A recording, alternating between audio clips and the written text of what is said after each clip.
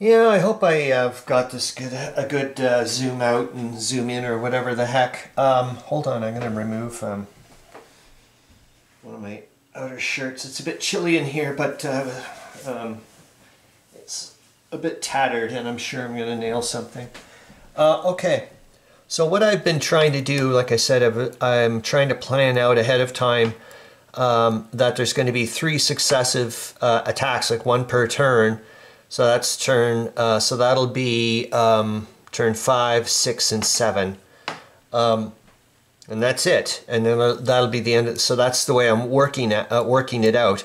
And when I was looking at the combat things, I should maybe hold on, grab. So what I've been trying to do is like, okay, how many strength points worth? I don't care how I get them. It's like, what do I need combinationally? Do I need, you know, twice the amount of strength points to get the effective attacking strength points if I don't supply at all, or whatever? But if yeah, I don't know if you'll be able to see it very well. Sorry, I'm not going to get into this whole whatever. But suffice it to say, if you can see it here, it says, you know, if everybody's across the river, attacking across the river, it's -2 to the die roll for the attacker and +1 for the defender for their counterattack. And the woods is the same thing in die roll modification wise. Now when I go to the combat results table, you can only go to a maximum of -1. So in other words, -2. There's no, you know, -3 or whatever. Okay, for the counterattack, yes. They're cumulative as far as I know, so they'll get a +2, me attacking across the woods. But that's why I was getting into, okay, what do I need? And I wanted to start doing, like I was looking at my little notes off to the side. I was like, okay, what am I going to, like I was looking both ways. Okay, what am I going to need? Like, this is going to be 1st Army Direct's point of attack hex. This is the 4th Army's. Do I need to have a coordinated attack to hit this spot? How many effective attacking strength points am I going to need? And then I realized, wait a minute, I'm not going to get any extra thing here unless I wanted to use some of these units to advance across over there, but I'm not. The 4th Army is dealing with this bit. They've got their hands full.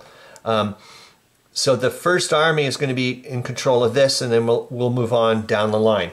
The 1st Corps here, their point of attack hex for turn 2, or well, for our turn, the 3 turns. So that would be this November 6th turn.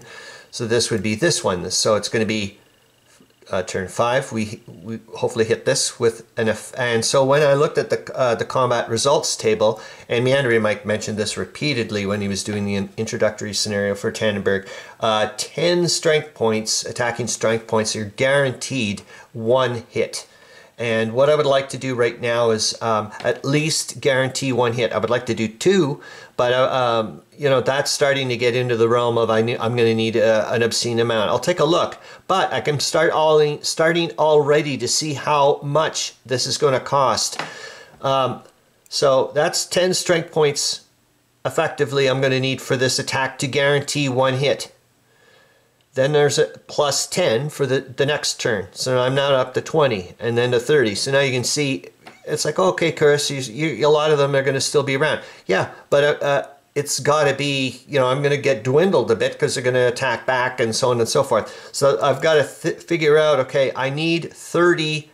So I need 10 there to attack. And then, like I said, then it's going to, the 2nd turn will be, hopefully we'll have taken this, obviously, and then the next point of attack for the 1st Army Direct will be from here. And then, like I said, the 1st Corps can go from here and here if they want. And then you know, and then we just keep on trundling down the road here. That's the way I'm looking at it. So, anyways, that's it. I'm just quite happy that at first thought I was thinking it was going to be this massively complicated thing to try. Well, it still is in some ways, but it's also looking at, for me, looking at how expensive it is. Well, it's just, we're not even entrenched yet, for goodness sakes. Okay, see ya.